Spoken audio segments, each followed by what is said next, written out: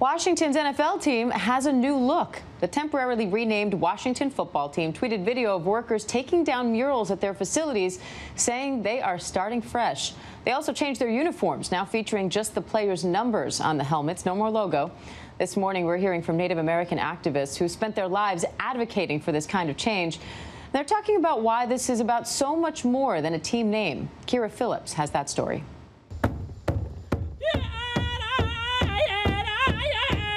This is a cultural calling from the Uptown Boys. Sounds to summon all nations intertribal to gather and make it known. A call for change has been heard. For decades, Native Americans like Mary Phillips, who is Laguna Pueblo and Omaha, have stood in protest, battling to persuade schools, colleges, and professional sports teams like the Washington Redskins to drop American Indian names and mascots that many people deem derogatory. You don't even say the word Redskins. You even asked me not to say it in the interview. Forgive me. I just want to put it in reference here. You referred to it as the R word. Why?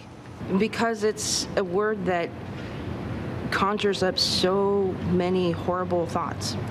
And it is a slur towards Native Americans, for those who still haven't heard that.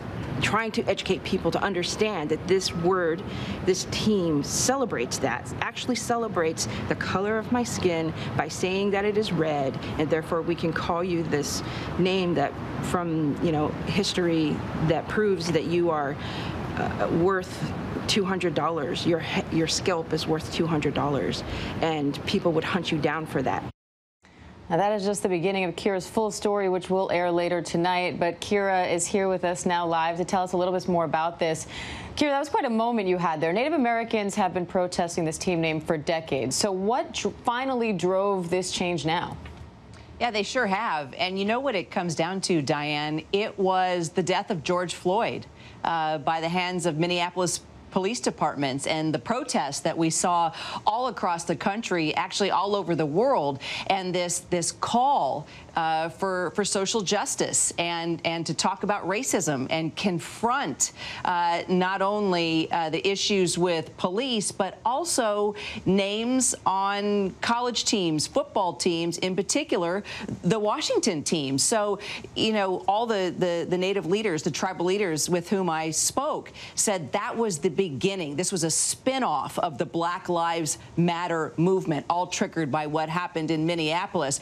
But there's actually a little bit more to that as well. It wasn't like Dan Snyder, the owner of the team, had this awakening for social justice. He was absolutely insistent on not changing the name. And then what happened was investors came forward and reached out to big sponsors like FedEx and Nike and said, we're going to pull our billions of dollars unless you support changing this name. So when it came down to it, Diane, it really was the power of the dollar that changed this. But it did start with the protest and this call for justice around the world. That's really what got it going. But it did come down to money in the end. It so frequently does, Kira. And the current team name is just a placeholder, I should say. So how are they doing on finding a permanent new name? Yeah, that's a good question. Apparently, they are in no rush. They are taking their time with this because it's a really big deal. And as you know, Diane, a lot of people are going to be weighing in on what they think the name change should be. So there really isn't a date for when we will hear what the official name is. But I can tell you, Chief Billy, and also who you will meet in this piece, he's the Indian chief for the Piscataway Nation, and then also Mary Phillips, with whom you saw in that piece. They like warriors. They think Warriors is a really strong name, and that should be a big contender. The Washington Warriors. I like it. Nice alliteration, too. Kira, thanks so much for the report. And you can see Kira's full report on ABC News Prime tonight at 7 Eastern right here on ABC News Live. Hi, everyone. George Stephanopoulos here. Thanks for checking out the ABC News YouTube channel. If you'd like to get more videos, show highlights, and watch live event coverage, click on the right over here to subscribe to our channel. And don't forget to download the ABC News app for breaking news alerts. Thanks for watching.